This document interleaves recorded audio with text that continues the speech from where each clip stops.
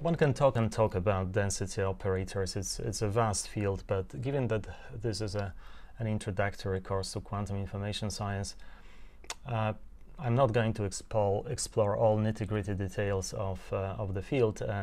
You will see density operators, of course, again and again and again, and we will look at the evolution of density operators later on when we talk about open quantum system and more general dynamics than the unitary dynamics.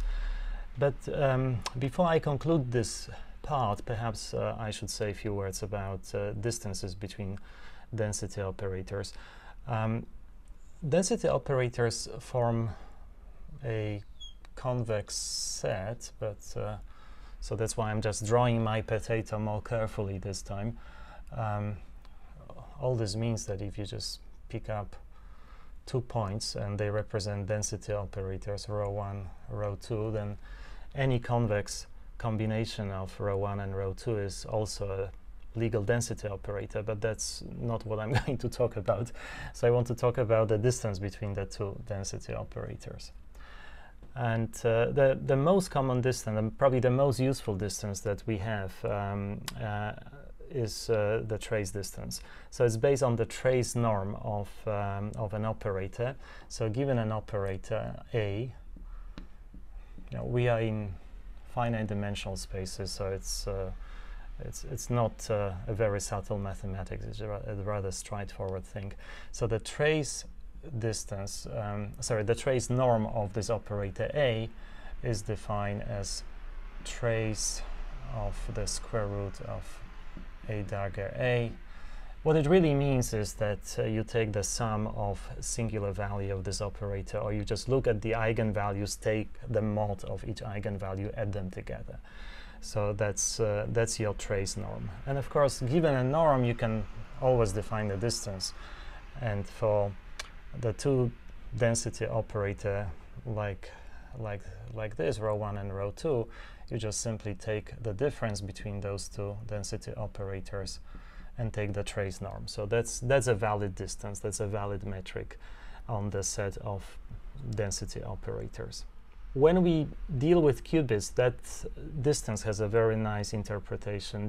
You can visualize it nicely. Remember that when we talk about qubit, we almost always, if you want to visualize anything associated with a qubit, just draw a Bloch sphere. So that should be your first approach. That gives you some kind of intuition how things work. And so given a Bloch sphere, you know that if I have density operators ρ1, which you can always parameterize them in terms of the Bloch vector, right? So it's identity plus S1 rho, and ρ2 is going to be 1/2 identity plus S2. So those are the two Bloch vectors associated with density operators ρ1 and ρ2. So you may just have one of them somewhere here and the other one somewhere here. So they, in general, that, as you remember, they are inside the Bloch sphere. So we should be talking about the Bloch ball, but everyone is talking about the Bloch sphere. But it's not only the surface that we are interested in, especially when we are talking about the mixed states. The pure states given by projectors on state vectors are on the surface of this Bloch sphere, but the mixed states are vectors which lie inside, the points inside the Bloch sphere. So given those two, the difference between them is exactly the trace distance between the two density operators. So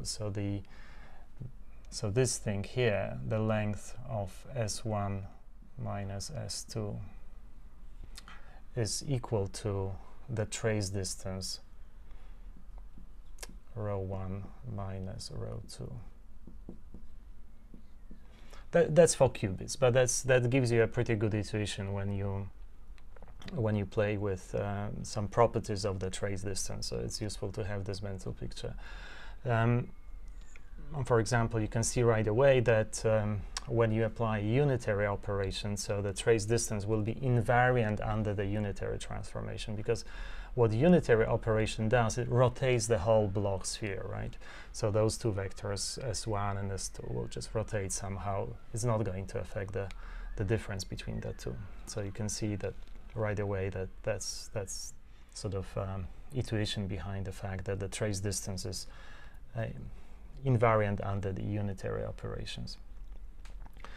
The reason why trace distance is picked up is because it connects very nicely with another distance that is used in statistics. It's called the statistical distance, and that one is quite often used when we try to distinguish between different probability distributions, but the generalization of this to the quantum case is associated with the fact that we find it useful when we try to distinguish between quantum states described by two density operators. So in fact, if I give you be the qubit or any quantum system, and I tell you that it's prepared either in state rho 1 or state rho 2, and it's equally likely, and I'll just ask you to construct a good measurement to distinguish between the two. So the best you can do, you cannot, depending of course what the rho 1 and rho 2 are, but in general you cannot distinguish those states perfectly.